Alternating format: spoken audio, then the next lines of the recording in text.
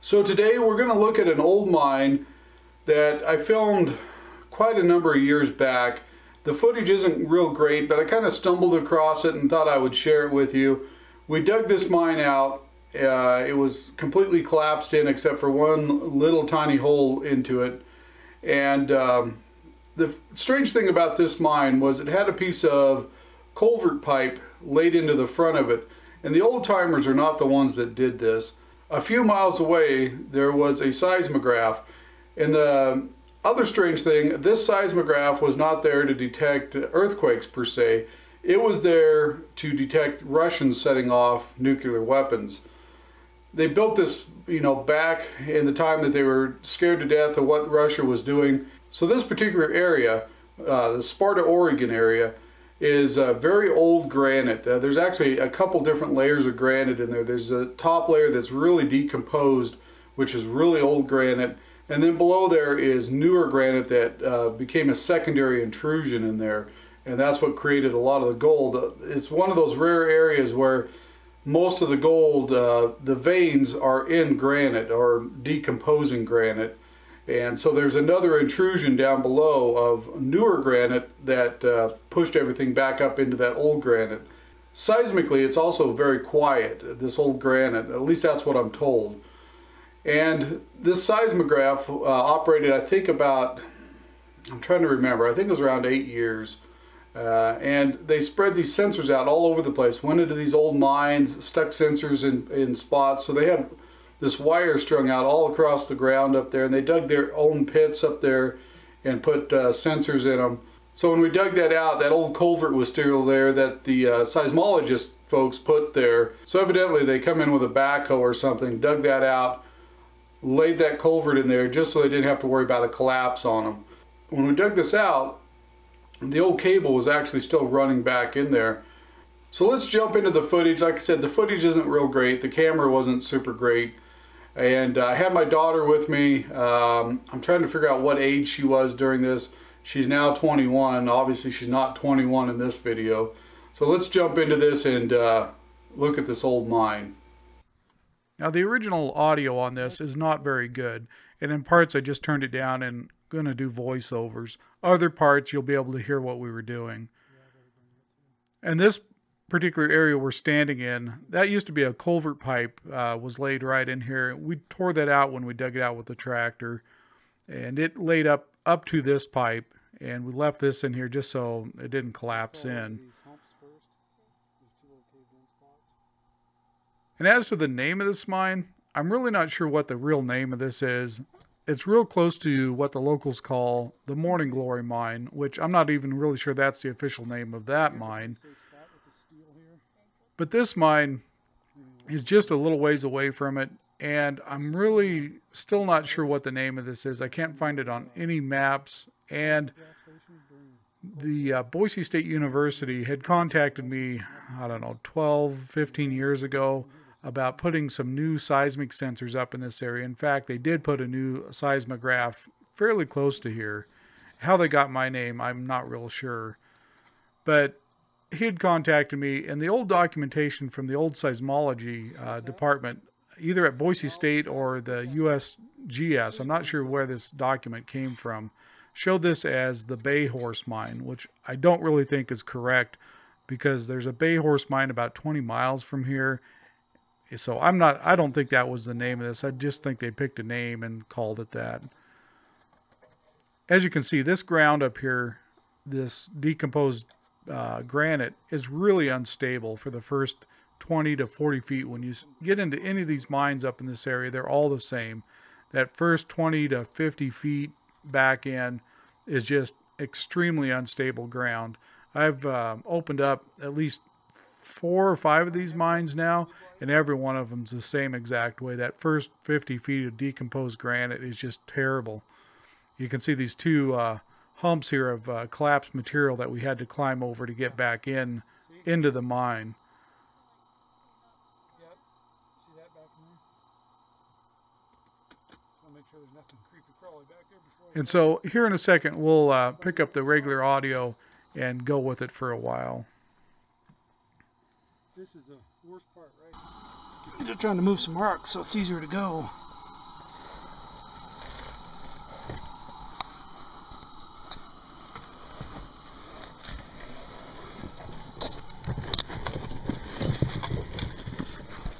There's Hannah. And here I had made it past those first two little collapse spots, and my daughter was working her way over them. Those things were actually kind of a pain to climb over. The way the rock was pretty unstable right there. It gets real good right here. The interesting thing about this mine was I don't see any evidence of any drilling and blasting. Most of this was dug with picks and shovels. Hannah's back here. So away we go.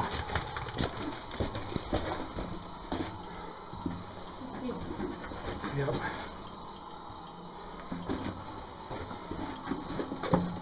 I'm gonna leave the metal detector right there for now. And what kind of this stuff? Just bring the rock hammer with you. This? Yep. There we go back. Is it rock now? Yeah, this is rock.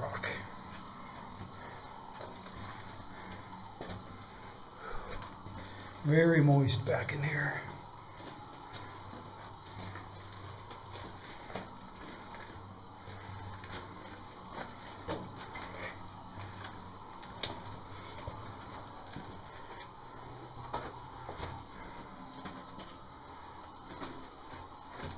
Here's a little vein.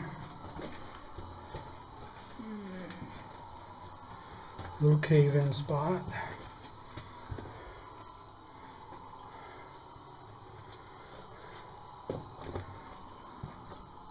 Make sure there's no big overhangs that are going to fall on our head.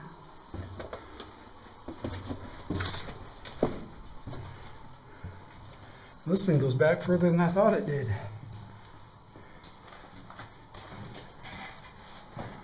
They didn't use much dynamite. You look, that's been done with a pick. I don't want to run out of air. You what? I said I don't want to run out of air. Or not? I think I'm claustrophobic. Might be. Oh, look at the old square now.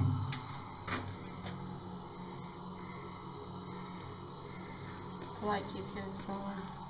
Yeah, this light's not good for a real long time. I meant the light from outside. Oh. Here's a dike coming through. Looks like basalt or something. There's another one. Yep, several of them right in a row. And there's another.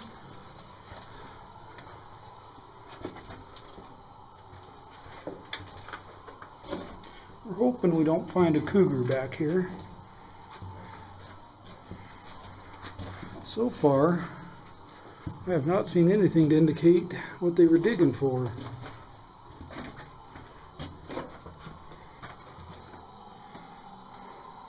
Flame is heavy. Yes, it is.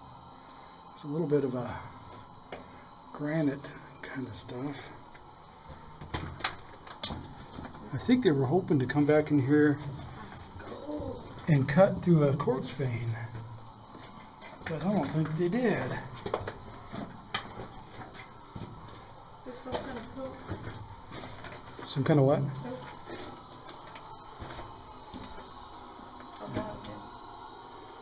There's a pack rat. There's that cable. When we were digging the entrance out, we hooked onto it with the tractor and pulled it part way out of here. You can see, yeah, you can see where I drug it. think we're getting pretty close to the end of this thing. Is that the end of that? Kind of looks like it. I don't see any promising sign of a vein.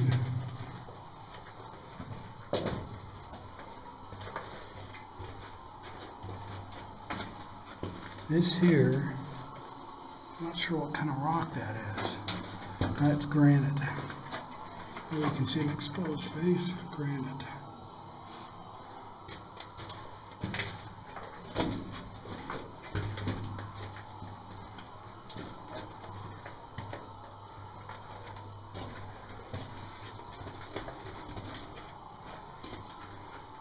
I was trying to see where they had that seismic sensor back in here.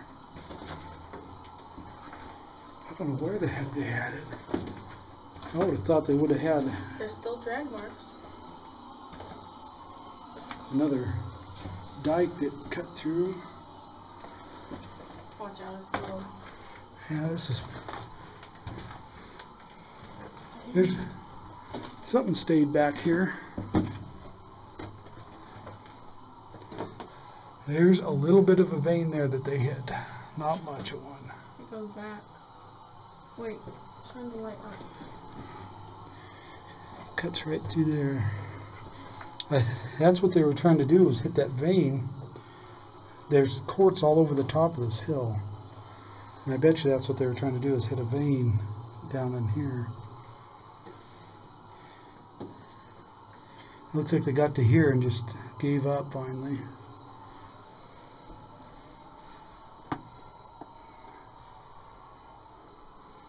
I don't see any drill holes. I thought when they got back into this granite they might have drilled and blasted. There's Hannah in front of me. Hi Hannah. There's the entrance way out there. I'm guessing we're 300 feet back in here or so. I was kind of hoping to find a quartz vein and take a sample, but there's nothing here. So as we're walking out of here, give me a good chance to kind of fill in the blanks here. This hillside is not real tall, but it does have some quartz outcroppings up above here a little ways.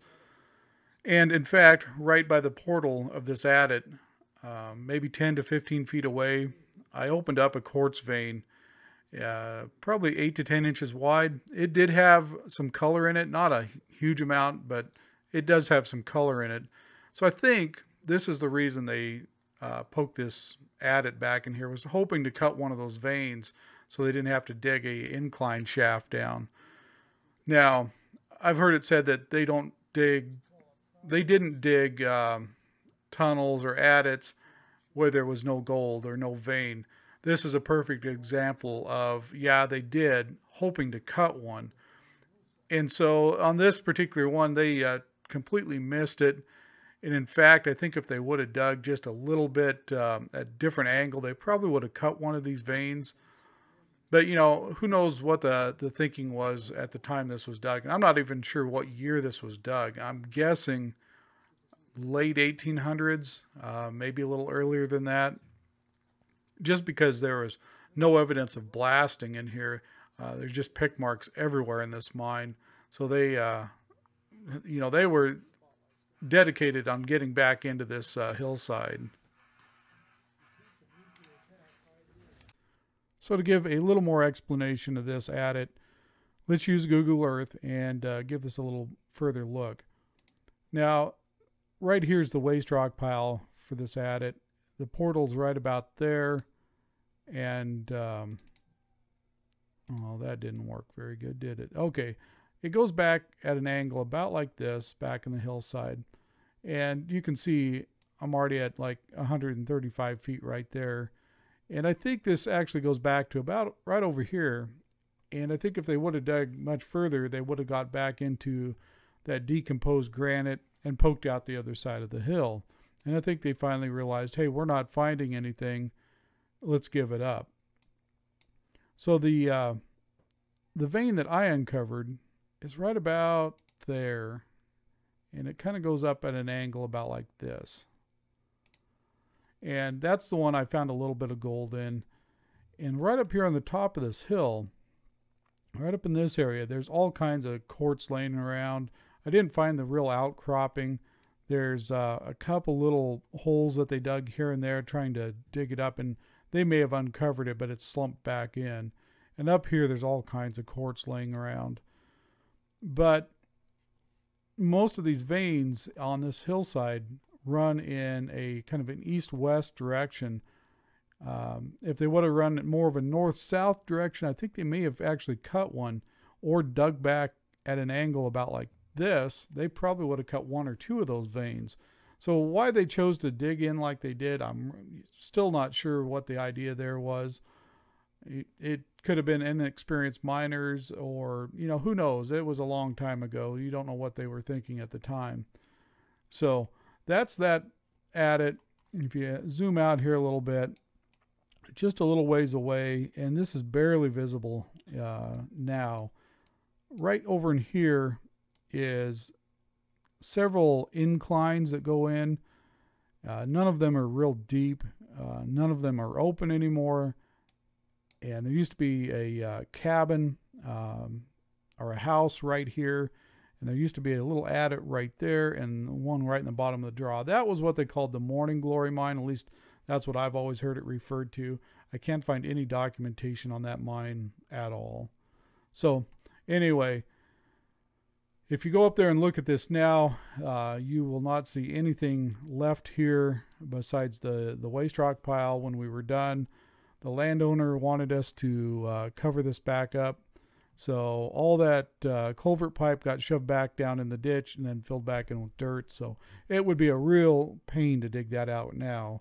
You know, if somebody was really wanting to, they could, but there's really nothing to see at this particular spot now.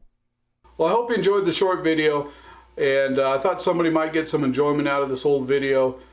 And it's almost Thanksgiving. Happy Thanksgiving to everybody here in the United States, and we'll see you guys on the next video.